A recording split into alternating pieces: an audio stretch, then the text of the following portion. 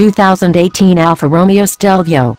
People who exclaim that sexy Italian car brands should stay away from building boring SUVs are usually the ones who leap to their feet in incredulous joy when they see the final result. Guilty as charged. The Alfa Romeo Stelvio takes the modern compact luxury crossover in all its elephantine two-box blandness and injects it with personality, verve, and panache. And although there are people haulers and people haulers that haul ass, none do the latter with such glamour as the Stelvio. Damn, this thing looks good. And I hate SUVs. Let's take stock. The Stelvio's intimidating front fascia and Scudetto triangular shield communicates its business purpose in no uncertain way. The muscular and taut body side sheet metal looks fast just standing still. And the sculpted fastback-tapered tailgate is a bit busy but still looks marvelous. The Stelvio is what you would expect from a design studio that won't allow function to compromise form. Never will you make an entrance in your Stelvio and have someone say, "Oh, that's, nice." Expect gushing. It gets better when you get inside.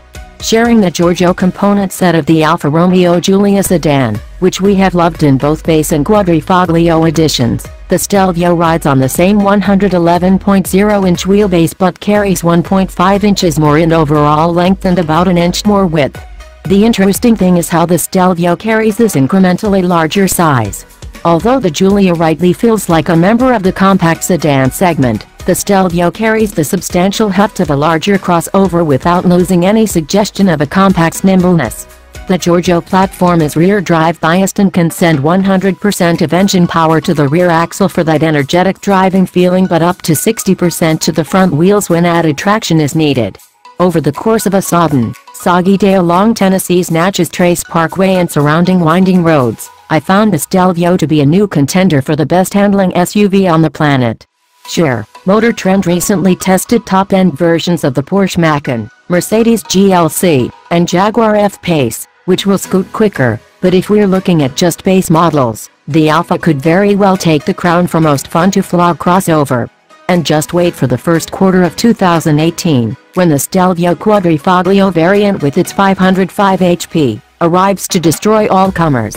But back to the matter at hand. Ignoring the wishes of Sunbelt drivers and burnout-minded enthusiasts, Alfa Romeo is not offering a Stelvio rear-wheel drive variant.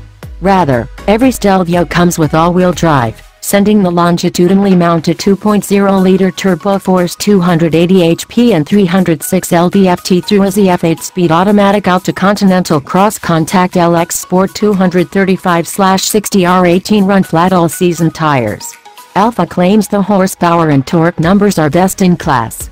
But perhaps the most stunning number is the Stelvio's claimed 0-60 time of 5.4 seconds.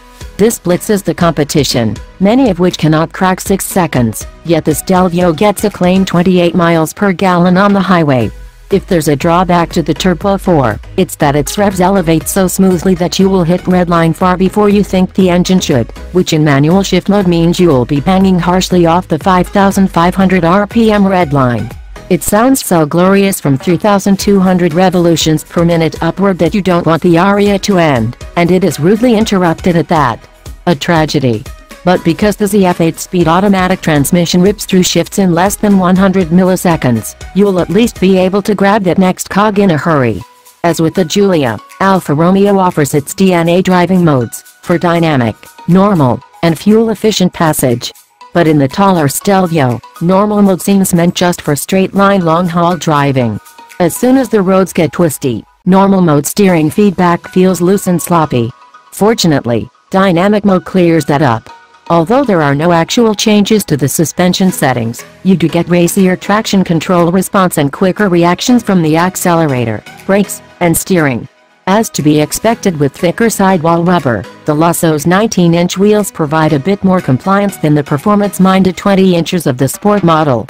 Regardless of wheel size, the double wishbone front and multi-link rear suspension proved adept to blasting the slaloming roads of the Natchez Trace well past the speed limit, shifting the Stelvio's 4,044 pounds with minimal head toss or body roll. Both the base and stiffer sport suspension are an absolute blast to drive on twisty roads. When was the last time someone said that about a SUV? The anti-lock braking system, bolstering the 13-inch 4-piston Brembus up front and 12.5-inch single-piston units in back, was truly impressive. Driving a desolate stretch of wet, greasy Tennessee tarmac, I performed a controlled panic stop from high speed.